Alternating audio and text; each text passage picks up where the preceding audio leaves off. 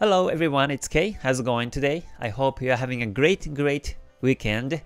This video is uploaded on the 14th of November 2020 on Saturday.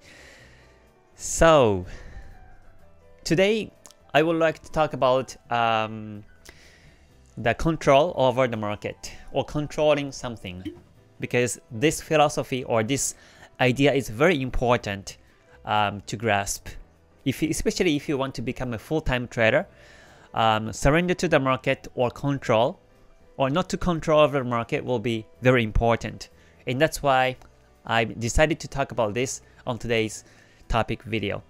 So before starting here, just as a quick disclaimer, basically this information is based on my experience and knowledge. So when you take trades, please do with your own risk. So speaking of the control, or when you think about the control over something, first of all, have you ever thought about the control over something, like some stuff or some people? Maybe you once told somebody to do something, and if the person does exactly the way you said, then maybe you thought that you have a control over him, right? So that means he actually does exactly the same as you told. Or sometimes, even if nowadays internet, Google, when you search Google, basically when you launch a Google and search any type words, and you hit the enter button and you get all the results, and this is another type of the control, the sense of control. Or even when you drive a car, for example, when you turn the wheel to the right, then the car will go to the right. When you turn to the left, then the car will turn to the left. So in that case also, you might feel the control over the car, the direction of the car. And especially these days, I think we are very convenient right now, because smartphones or PC, mobile, tablet, or anything, you can just one click or two clicks, you can get all this information on the internet. So, and every time you press the power button, the power on, then everything will turn on basically.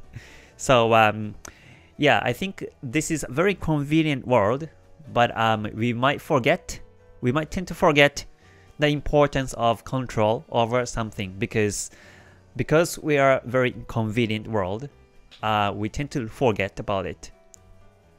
So why I say this is because I think the control over something is not really necessary when you take trades, or especially if you want to become a full-time trader.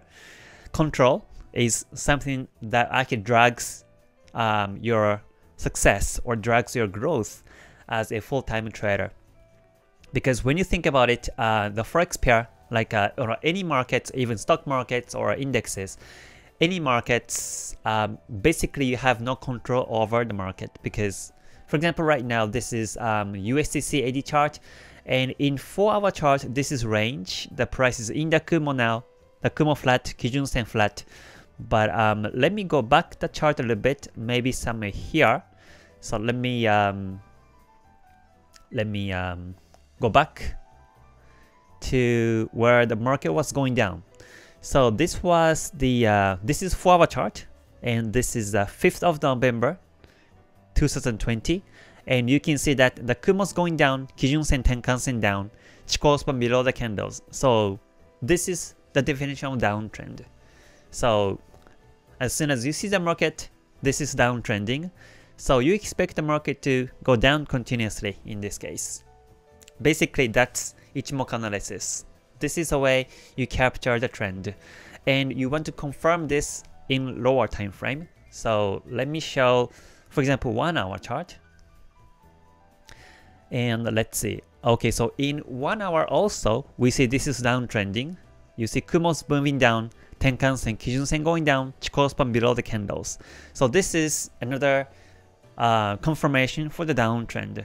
And then you start to look for the sell chance even lower time frames, 15 or 5-minute chart. And this is the way I take trades basically. So let me go to, for example, 5-minute chart.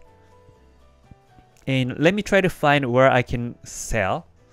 So let me show the Bollinger Band stochastics. Let me hide the Ichimoku Kinko Hyo, and so here it's Bollinger Band and stochastics with the 5-minute chart.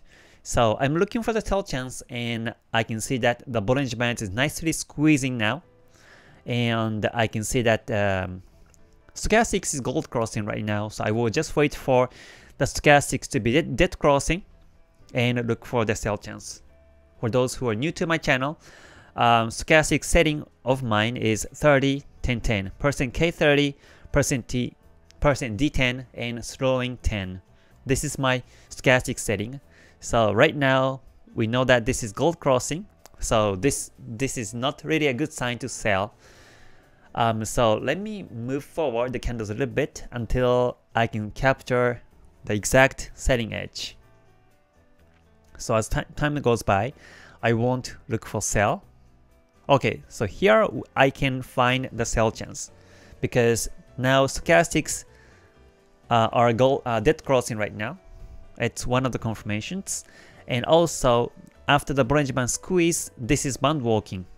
The price is in between deviation 1 and 2, and this is band walking, another confirmation to sell. And also I can find that there is a breakout of the recent low downwards here. There's a breakout. So that's the third confirmation. And I will take a sell here. So let's assume that I take a sell here. In this case, what the stop loss is going to be. Usually I put the stop loss slightly above the recent high when I take a sell. So my stop loss will be over here. And this is pips wise, this is 45 pips of stop loss, and I expect the market to go down continuously because I confirm the downtrend on higher time frames. So far so good. So let me run the chart a little bit until I can set the break-even line. And remember that today's topic, we don't have any control over the market. So I expect the market go down, but at the same time, if it goes backwards, then I just take it also. So let me gradually move the candles one by one. Okay, initially it goes down, and this is 5-minute chart. So let me go a little bit more. Okay, now the market is consolidating. Hopefully it breaks downwards continuously. Okay, now it's going up in still range market. Alright, so this is range market still. I can't set the break-even line yet.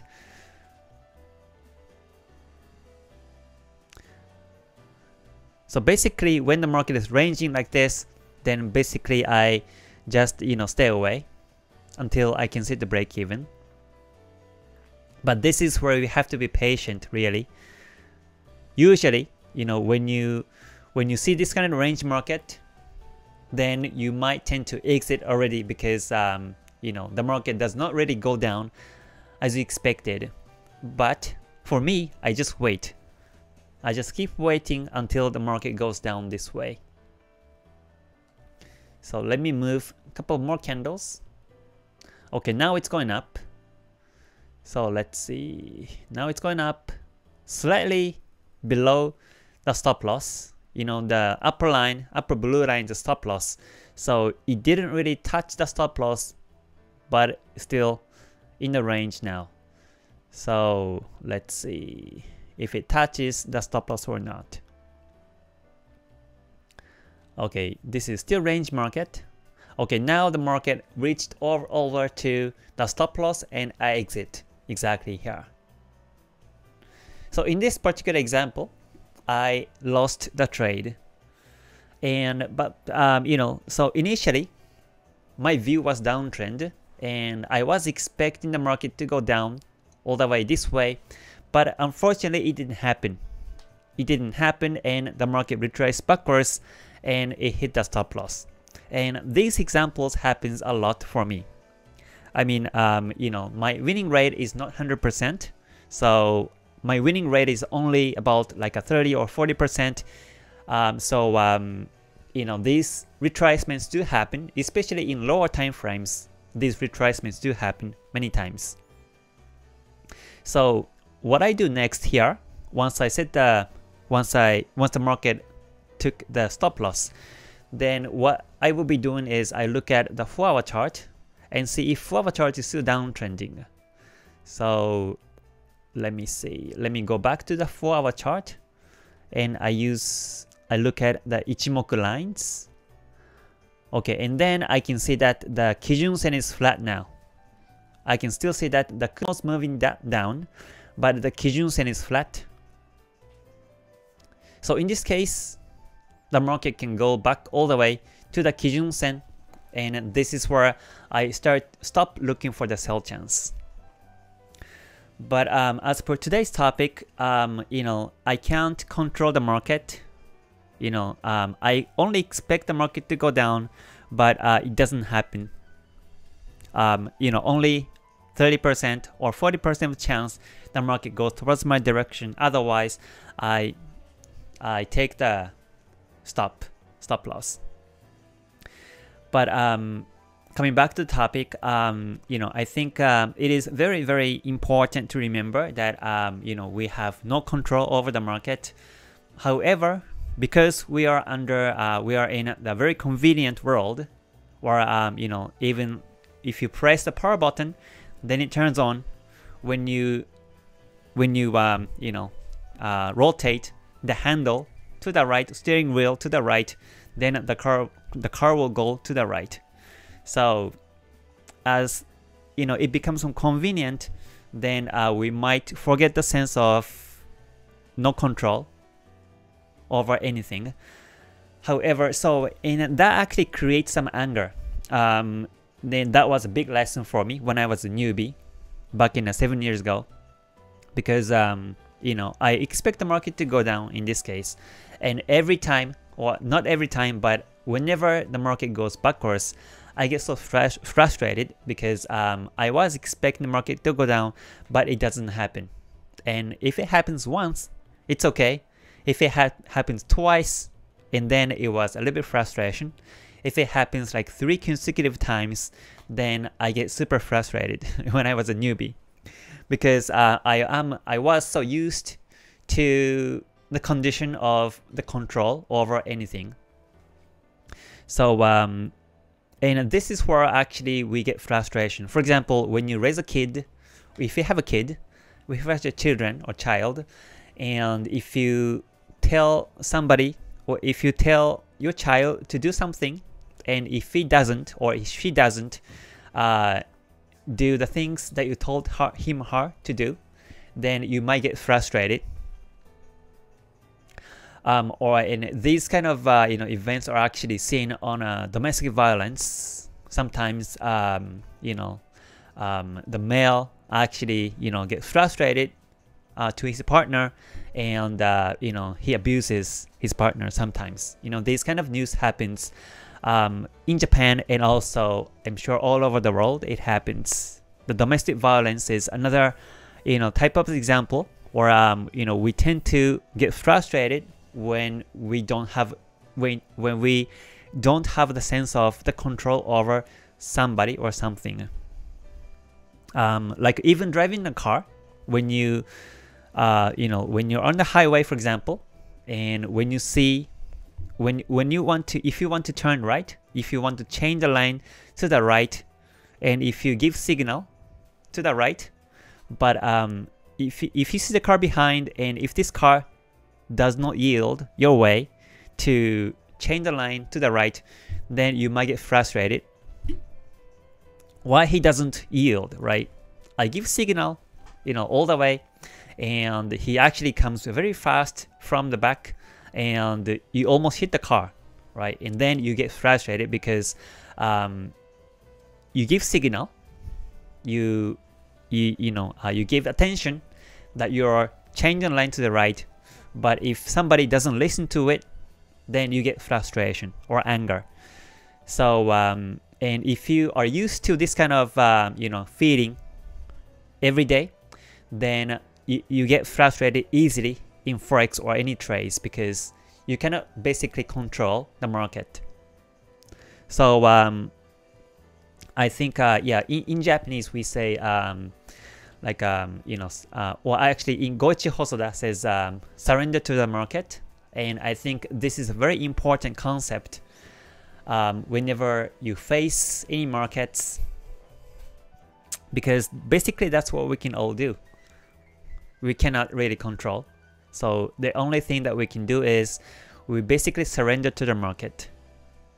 So and this is why the money management and psychological management are very important.